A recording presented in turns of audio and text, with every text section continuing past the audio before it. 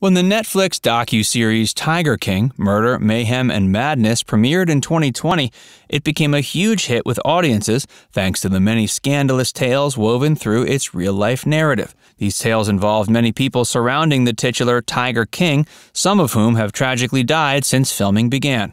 A few died after the series premiered, while one died during the filming of its first season. Join Trender as we explore all the Tiger cast members who have died. Erik Cowie. Those who watched the first season of Tiger King will remember Erik Cowie was the head zookeeper of Tiger King Joe Exotic's zoo. Of course, the series followed the exploits of entrepreneur Joe Exotic, who made a living operating a for-profit tiger zoo and came under controversy for performing some illegal activities.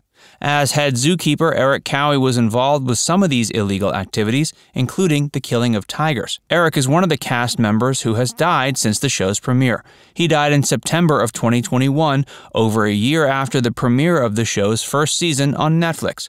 His cause of death has been revealed as acute and chronic alcohol abuse, which was a remnant of a time long before the man had met Joe Exotic. In order to keep his operations cheap, Joe was notorious for hiring ex-convicts. Erik had stumbled upon his gig as a zookeeper thanks to a Craigslist ad. Down on his luck and with few prospects, Erik was enticed by the idea of working with Joe Exotic. He was also adventurous enough that he was willing to work with tigers without having any experience. This is the kind of person Joe Exotic preyed upon when seeking employees for his for-profit zoo, and Erik made the perfect stooge. Eventually, Erik worked his way up to head zookeeper.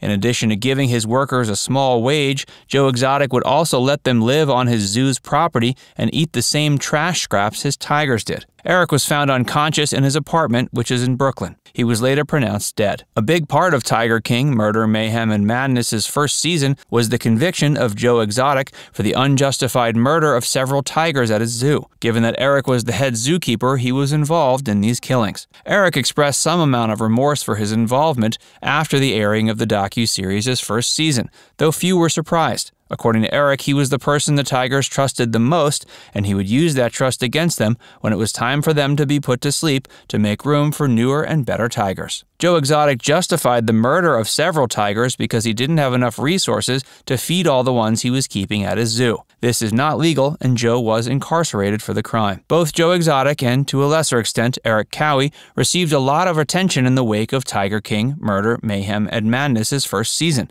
with some of it being positive and some negative. Erik claimed he had a hard time adjusting to being noticed on the streets after the release of the first season. Jeff Johnson. Shortly after Erik Cowie's death, another person who'd appeared on the first season passed away, but this story is much more tragic. Jeff Johnson died the same month as Erik Cowie, but his death was self-inflicted. It came as a result of a fight the reptile dealer had with his wife. He subsequently shot himself in the head in front of his wife while his children were in bed. Jeff had appeared in the 4th episode of Tiger King's first season. He was brought on to talk about Carol Baskin, better known as Joe Exotic's nemesis. Carol was always one of Joe's biggest detractors and is largely responsible for getting him put behind bars for the murder of several tigers at his zoo. Joe was also locked up for conspiring to have Carol Baskin killed. Jeff was 58 years old at the time of his death and had no history of mental illness. Hey, if you're enjoying this video so far, be sure to give it a like and subscribe to Trender for a lot more. And stick around for more about the cast of Tiger King. Travis Maldonado. In addition to the deaths that have occurred since the show aired, there's also the matter of the notable death that occurred during it. In addition to Joe Exotic's poor business practices, the first season of the docuseries also paid plenty of attention to his strange romantic life. In addition to taking advantage of down-on-their-luck people when seeking employees, Joe Exotic also took advantage of down-on-their-luck people when seeking out lovers. Joe has taken many lovers in his life, with most of them being drug addicts and ex-convicts in need of a place to stay. Joe has had several husbands, and 2 notable ones were featured on the first season. Travis Maldonado is arguably the husband that has met the most tragic fate given his accidental suicide during the filming of Tiger King. Although his death from a self-inflicted gunshot wound was technically an accident, it came as a result of suicidal behaviors. Plainly, Travis didn't care whether he lived or died, which resulted in his accidental passing. Travis had become married to Joe Exotic in a 3-way ceremony with another man. He had a history of substance abuse, with his drug of choice being meth. Joe would help him get meth in exchange for Travis being a good husband. Although Travis was kept satisfied by being provided the substances he was addicted to, he grew to hate his life of forced dependency. He felt like a caged animal, similar to the tigers Joe was keeping. While Joe had to shoot the tigers once he was done with them, Travis ended up taking the matter into his own hands and shooting himself. The incident that caused his accidental death saw the man playing with a loaded weapon, knowing full well it could go off. He was severely intoxicated and clearly suicidal. John Finlay was the third husband in the three-way relationship, and both he and Joe Exotic were seemingly devastated by Travis's accidental death. Perhaps seeing the fate that was in store for himself, John decided to break away from Joe after that point. The death of Travis Maldonado occurred during filming of the docuseries' first season, so it subsequently became a huge part of its narrative. Those watching the show for the first time were shocked when the death occurred, and it stood as one of the most memorable moments from the premiere season. Don Lewis. Besides the notable death that occurred during filming, there was also the unexplained disappearance and possible death that has made up the bulk of one of the show's plots. That is, of course, the disappearance of Don Lewis, Carol Baskin's husband. As an activist against Joe Exotic and for-profit zoos, Carol has caught the ire of Joe Exotic and others like him.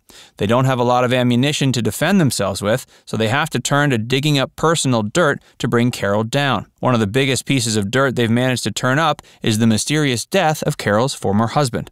Don Lewis and Carol Baskin had a troubled marriage, with the former often flying out to Costa Rica on business and cheating on his wife while there. They certainly didn't get along, and it seems like Carol had many reasons to want her husband dead. In addition to the personal reasons, there were also monetary ones. Shortly before his disappearance, Don supposedly crafted a new will that left millions of dollars to Carol, eschewing his own children. The will suspiciously read that the inheritance should occur in the event of his disappearance, whereas a will would normally stipulate that an inheritance would occur in the event of a verified death. Despite there being some incredibly circumstantial evidence that Carol Baskin was responsible for the murder of her former husband, she has vehemently denied it. There's also simply no solid proof that could get her convicted. But that hasn't stopped Joe Exotic and people like him from doing everything in their power to convince the public Carol was responsible. Before becoming more famous than ever, Joe Exotic used his independent wealth to produce a music video depicting a fictionalized Carol killing and feeding her husband to the tigers she keeps at her sanctuary. Now it's time to hear from you. Did you know that several cast members from Tiger King have passed away? Let us know in the comments section below. And before you go, make sure you give this video a like and subscribe to Trender if you haven't already. Click the bell icon to stay updated on all our latest content.